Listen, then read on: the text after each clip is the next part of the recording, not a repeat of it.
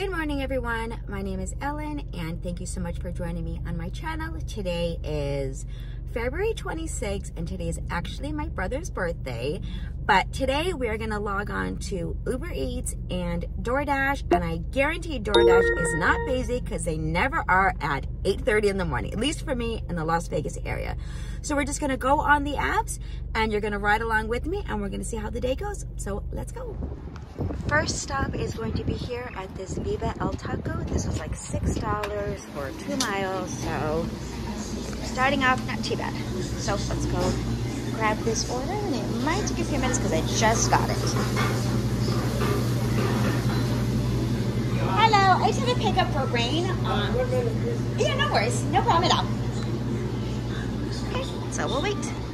All right, our next stop is here at a place called Pop Rocks, and it is just a drive-thru.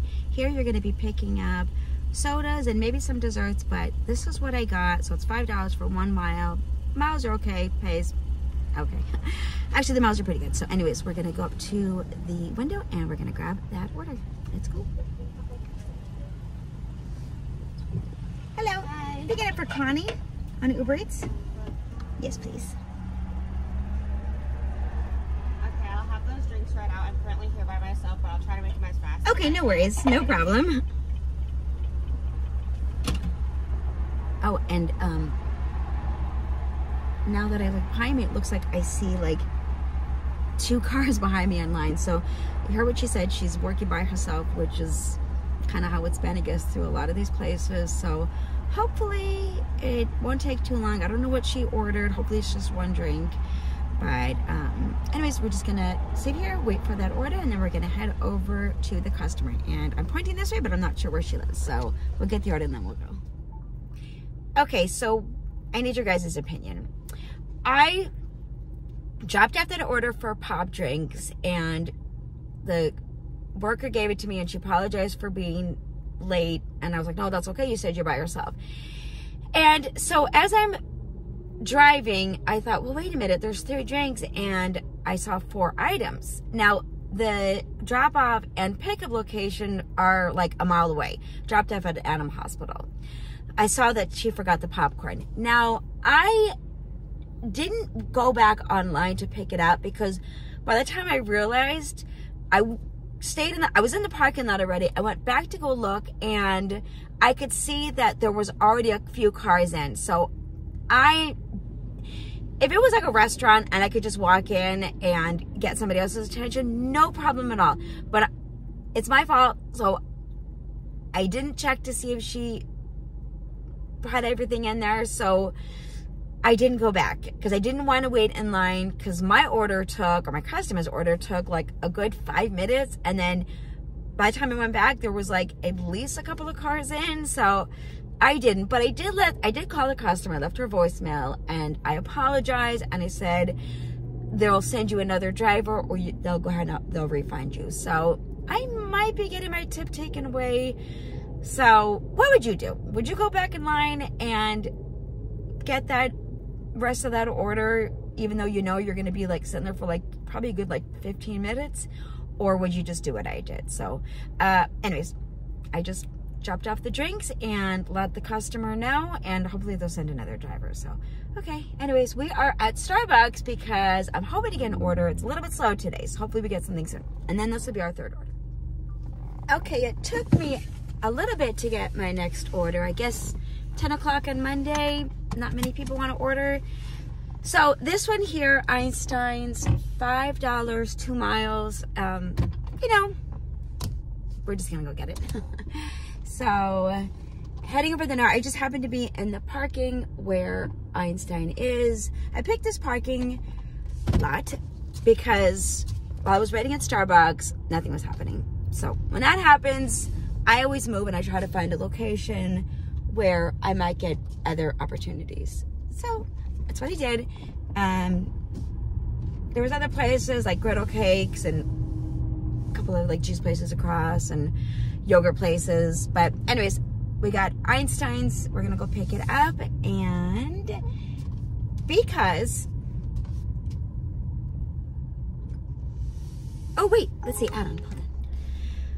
So I didn't take this stacked order. It was an additional $4 for 2 miles, but it was picking up at a restaurant called Jollibee, which is just a little up the street. If it was picking up at Einstein's, then I probably would have taken it, because that would have put it at, was like a little more than $9 for 4 miles. But because it was going to a different restaurant, it's not worth it for $4. However, I did accept this order, and it is scrambled for $7 for 5 miles. But now, have you guys noticed, or maybe you've already, this wasn't an issue, but Uber now allows me, at least, to go to like expand the map and to see exactly where it is going. So, or almost exactly, before it would just, I couldn't adjust the map. Does that make any sense? Let me know if that's something new, or if you've been always able to do that. So yeah, anyways, so we got the Einsteins, and we're gonna head over to Scrambled, get that order, and then head about a few miles to the customers. So the light's green, so let's go. So I'm on my way to my next order. It is picking up at Lee's Sandwiches. It is $7 for 5 miles. I didn't screenshot, but I got a screenshot of the add-on. $10 for an additional 4 miles. So that's a total of 9 miles for $17. So not bad. And I'm so grateful that I have the opportunity to be an independent contractor where I can stop my apps to go home and take care of any situations at home. If you're new, many of you will know, but if you're new, I am a mom of 2 boys. I'm a single mom of 2 boys, and my oldest has autism and is 21, and I just need that flexibility to go home, get some stuff done, do what I need to do. So let me know in the comments why you do this kind of, if you do this work, why you do this work. Is it the flexibility? Is it the fact that you can work a couple of hours part-time? Is it cute? It gives you the opportunity to work full-time.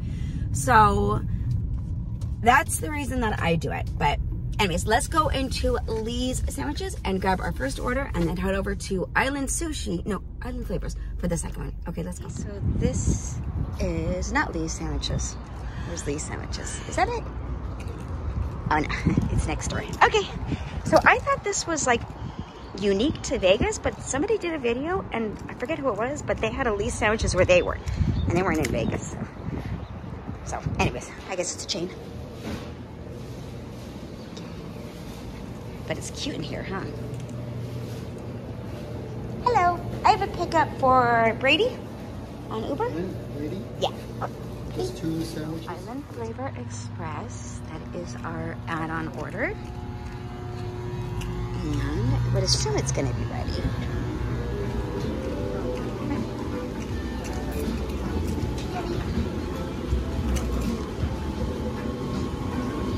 Hi, pick up for Noah, please. On Uber? Of course. Just ready for it? Yeah. Okay. No, you're good. There you go. There you go. Thank you. Have a good day. Thank you, too. Thank you. Okay, let's go put the bag. So both of those orders were dropped off, and when I dropped off the order for Lee's Sandwiches, it was me at the door, and I'm handing the guy the customer, and he starts giving me a code. And I'm like, oh, let me check. And I look at my app, and there's no option to punch a code in, but he said it was on his end. So let me know when you do Uber if that's ever happened to you, where Uber gives the customer or tells them they have to provide a PIN, and you don't get a PIN to put it on your end. So anyway, so that was dropped off, and then I dropped off for the customer for Island Express, and the customer puts this note in asking drivers to please pull, to please move the sandwiches a little further away from the door.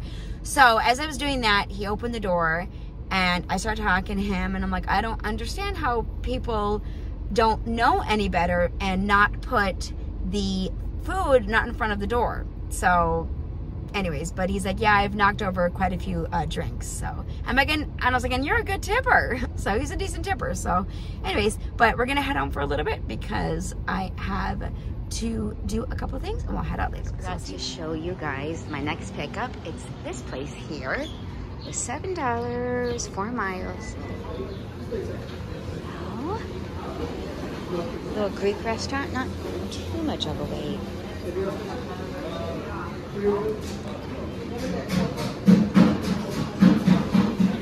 Okay, we'll wait for the order. I am at Chipotle and I'm gonna pick up my next order. It was like $6, 3 miles. I didn't screenshot because I was driving, but I accepted it. But I wanted to talk about when I picked up at that restaurant, Stefano's. I give the worker the name of the customer. I say, I'm here for Alejandro, and he goes, okay, it's being made. I said, okay. So I'm, texting away, doing whatever I'm doing. And another, I'm assuming driver, because he had a bag in his hand and he wasn't leaving, so he's probably waiting for another order. And he's like, excuse me, are you picking up for Alejandro? And I said, yeah. He goes, it's just right there. So I was like, thank you so much. And he kind of looked at me like, I got you. So I don't think the restaurant did it on purpose. I just think that they didn't look far enough down on the shelf to see if that order was there, because why would they do that on purpose? So anyways, definitely appreciated that customer looking out. So anyways, so here, not customer, I'm sorry. I appreciate that driver looking out. But here we are, Chipotle, let's go. Got an add-on for this place. This is Potbelly. $10 for an extra 3 miles. So just see if the order's ready and then head on over to the customer.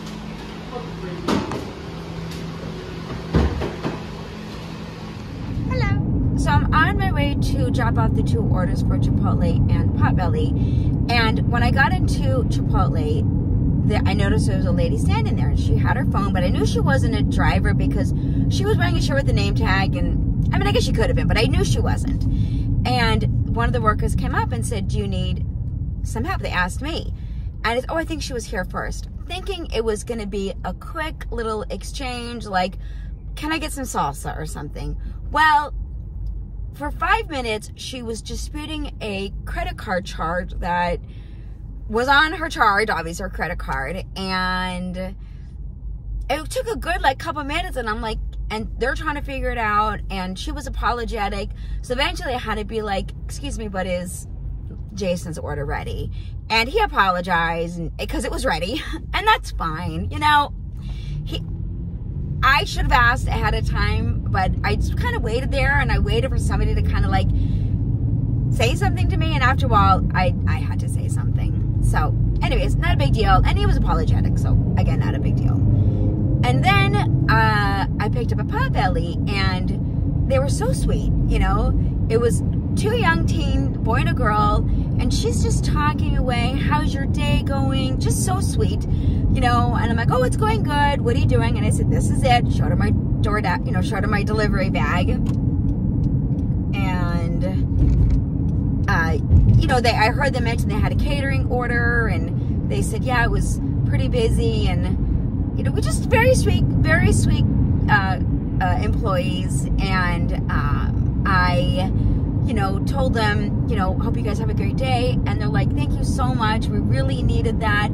That last order we did, the catering was so stressful. And I'm like, oh, I wish I had a little tip. I would have given you a little bit of a tip, just because. And she's like, because they work so hard, right? I don't know. And I didn't have any cash on me. But anyway, she was like, no, just this exchange is like tip enough. So, today has been a day where every restaurant that I've been into, I've been treated very nicely. And I appreciate that. Or professionally. There are times where I'll pick up at restaurants and they're just kind of rude. So today wasn't like that. Today the restaurant workers were good today. So anyways, I gotta turn off my camera so I can see exactly where I'm going, because I'm in the direction of where I'm going. Okay, let's go. So I just dropped off the last order of the night, and it was a meet at the door because there was a pin. And when she opened the door, she had a tiny little dog that ran outside. And I said, oh, and I'm trying to, you know, stop him. And she goes, oh, no, don't worry. It's okay. He'll come back. And he did. But it reminded me of an incident I had a few weeks ago where it was a meet at the door. The guy opens the door, same type of little dog, comes running outside, and, you know, he's calling the dog. I'm trying to use my DoorDash bag to stop him. I'm trying to get a hold of him. And he goes, ma'am, please stop. This dog's never been outside before. Really? You've never taken your dog outside on walks or whatever? And he can't get a hold of the dog. So I use my DoorDash bag and I block it in front of him so the guy could pick up his dog. And I told him, you know, next time just put leave at the door. This way you don't have to worry about the dog running outside. And he said thank you. And I probably got a 1 star, but I mean, come on. You know your dog could possibly get out. Why would you put meat at the door? Or why didn't you put the dog in a room or something? So anyways, this customer was a total sweetheart. So anyways, both of those orders are dropped off. I'm going to go ahead and end my video right here. So thank you so much for all the new subscribers. Just a few weeks ago, I had 1,000 and now I think I'm at like 1,100 something. So amazing. You guys are all amazing. And I read all your comments on my last video a few days ago. And it was, you know, I replied to some of them, or I heart and liked them. And again, I really appreciate that you guys are taking the time and effort to comment and to watch my video. But I just wanted to shout out to this amazing comment I got.